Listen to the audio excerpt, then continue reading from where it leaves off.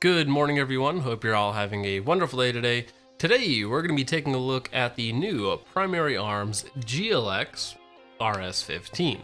Now, before we get into the video, full disclosure on the Primary Arms GLX RS15 is that I am a dealer for Primary Arms Optics, so I did get this at a discounted price. They didn't send it out to me. They actually haven't sent anything out to me since I broke their last optic, which is perfectly fine, not a problem. They are also one of my biggest affiliates. I believe they came in at number 3 last year at about $1,300 or so that I made off of affiliates last year. So keep in mind that there has been a long relationship there. A lot of the ammo you're going to see in this video is supplied by Callaway Ballistics, so go ahead and check them out if you're interested in cheap training ammo and use code FOCUS to save yourself a little bit of money. Now, getting into basics of the GLX RS15, this is a 70-75 body, which is good. You're starting off with a good material there. It is a C more footprint with, I believe, a 20 by 26 millimeter window with, of course, a few curves in there, so it is a little bit bigger than that. We also have a top-loading 2032 battery, which is very important because you are going to be swapping your batteries quite a bit. I'm on battery 2 in week number 3. Uh-oh, dot died, it's gone. What happened here?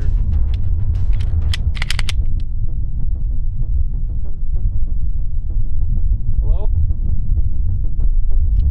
Hello? That died.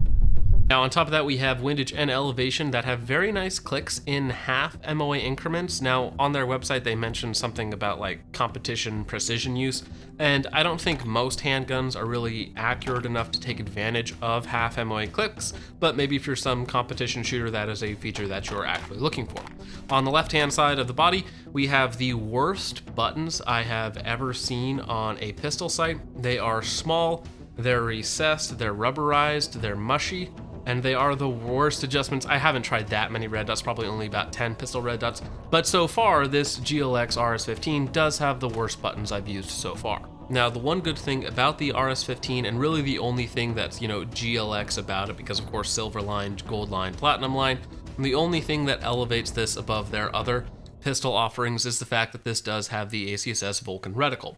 This option specifically, I believe, has a 2 or 3 MOA center dot, and then around that you have a huge circle that at full extension should be barely visible or not visible at all. And what that does is if you pull up and you're not quite aligned, you can see the outer circle, which then gives you a reference point of where you need to point the gun to actually get a good sight picture and see your dot. That is useful for a lot of people if you don't spend that much time on your gun, and even if you do spend a lot of time on your gun, there are times where you will just get a bad draw, a bad presentation or something, and now you have a very fast reference point of where that center dot is. It's very easy to pick up, it's very useful, it also drains the battery incredibly fast. Now, this does come with a very interesting auto live system, I believe with the full dot and outer full Vulcan reticle.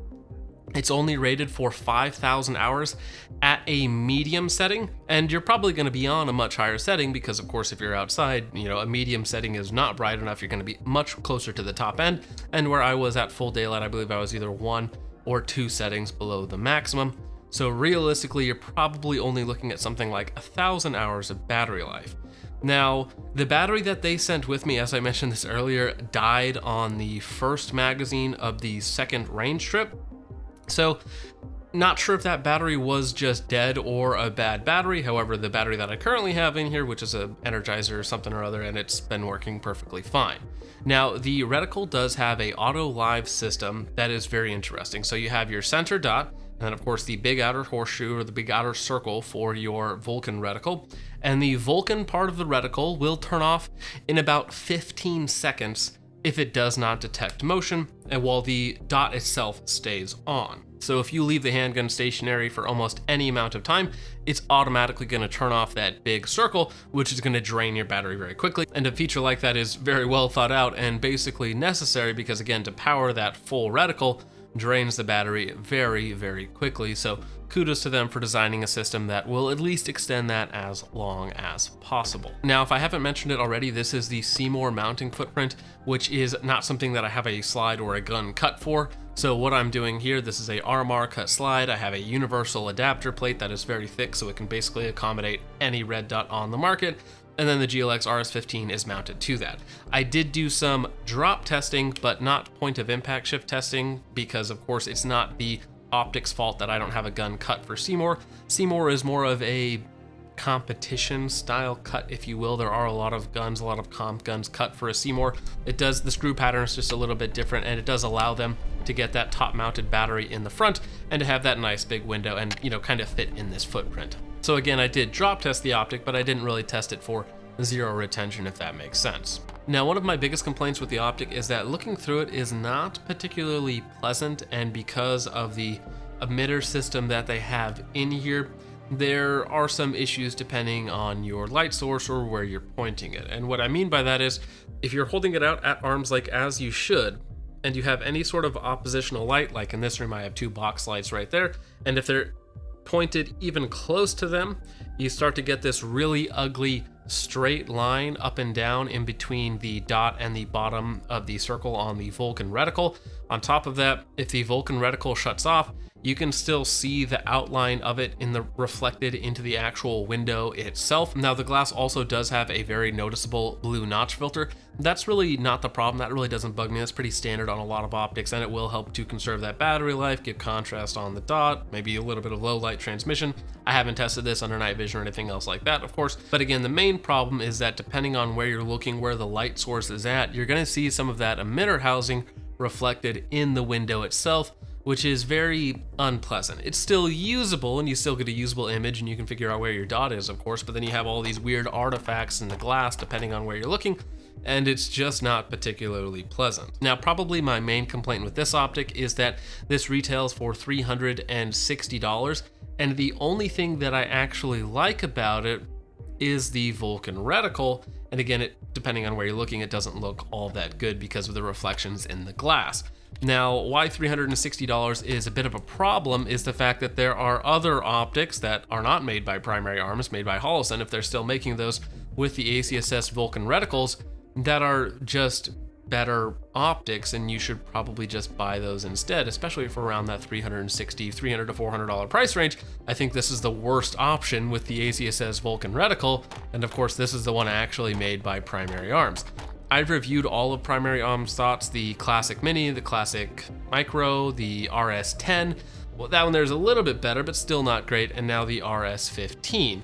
This optic, I think, has a very small niche, and that is going to be for competition shooters and competition shooters only. The battery life is a drawback for concealed carry or anything else like that. If you wanted a duty style optic, this is not a duty style optic.